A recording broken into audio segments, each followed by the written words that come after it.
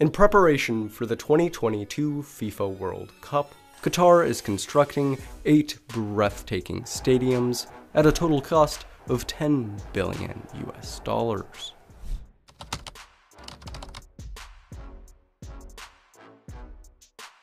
The Al Janoub Stadium is located 15 kilometers south of central Doha, the capital and largest city of Qatar.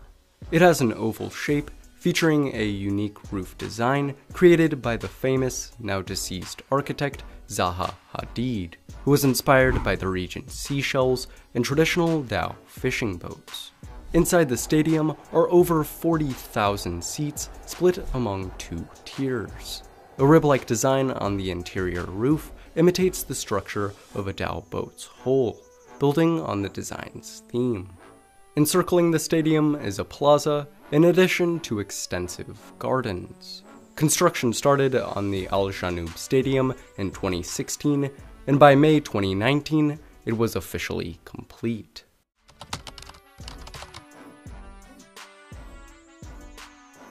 The Al Thumama Stadium lies 5 kilometers south of central Doha. Its design is meant to resemble a gafiya, a traditional woven cap worn by men and boys across the Middle East. Inside the stadium are 40,000 seats split among 2 tiers. Surrounding the stadium is a plaza with geometrically arranged gardens. Construction started in 2017, and as of November 2020, the stadium is closing in on completion.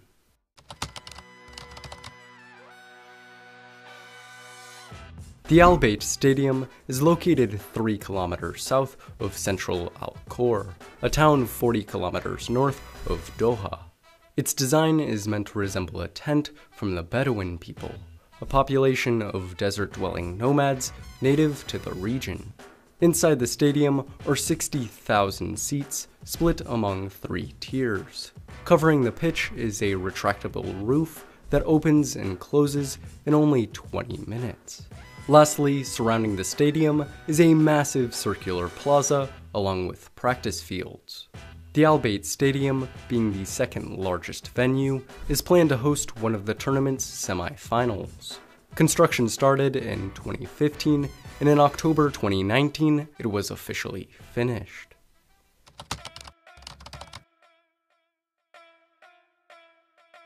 The Lusail Stadium will lie 15 kilometers north of central Doha. It will be the tournament's largest venue, hosting the World Cup final. It will have a sleek, modern design that resembles a bowl, with a fully retractable, stunningly sloped roof. Inside the stadium will be 86,000 seats split among 2 tiers that will provide an incredible atmosphere. Encircling the stadium will be a huge landscaped plaza with facility buildings. As of November 2020, the main concrete seating bowl is complete and the exterior is under construction. The stadium is planned to be finished in 2021. It is the centerpiece of a larger $45 billion planned city called Lusail.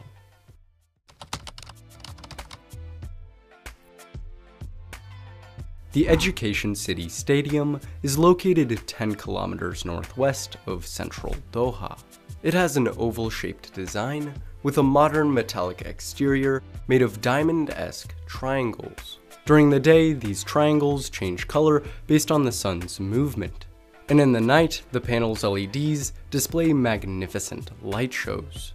Inside the stadium are 40,000 seats split among 3 tiers. Lastly, surrounding the arena is a plaza with a lowered walkway. Construction started in 2016, and in June 2020, the stadium was finished. It is part of Qatar's Education City, a development launched in 1997 that now serves as an intellectual hub for the region.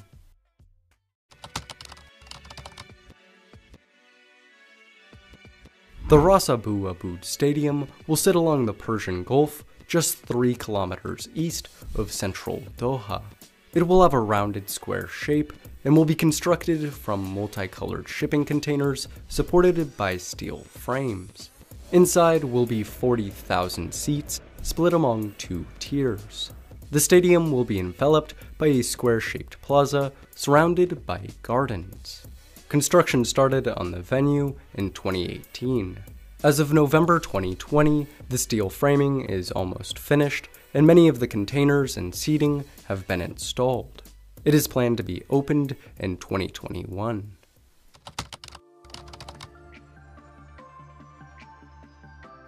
The Al Rayyan Stadium sits 20 kilometers west of central Doha, on the edge of the desert.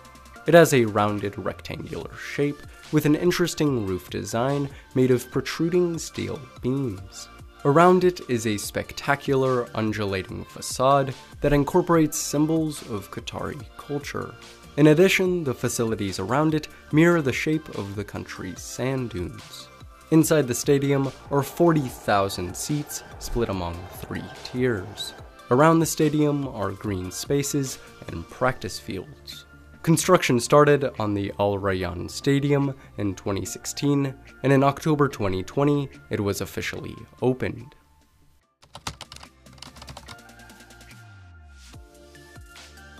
The Khalifa International Stadium is located 8 kilometers west of central Doha. It was first opened in 1976 with a capacity of 20,000 people. In 2006, it was upgraded to 40,000 seats, and in 2014, construction started to further renovate it for the World Cup. Additional seats and hospital facilities were added, all the concession stands were refurbished, and a large roof membrane was built over 70% of the stadium. In 2017, the renovations were complete, making it the first stadium finished.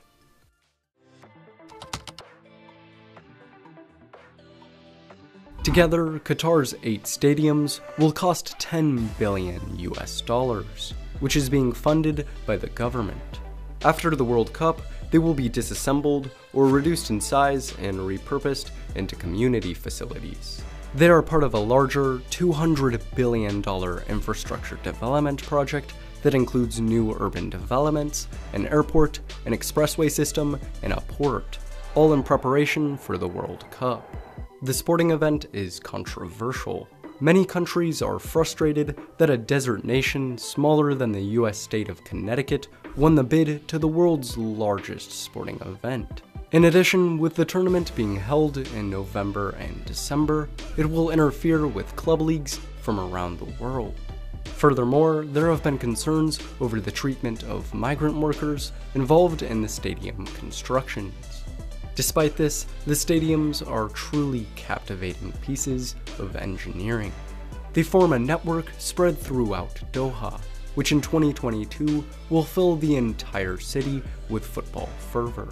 Personally, I am thrilled to see them filled with football superstars and global fans in 2022.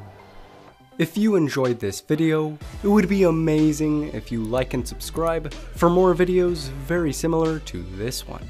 Also, remember to check out the comments and join the conversation. Thanks for watching, and see you next time.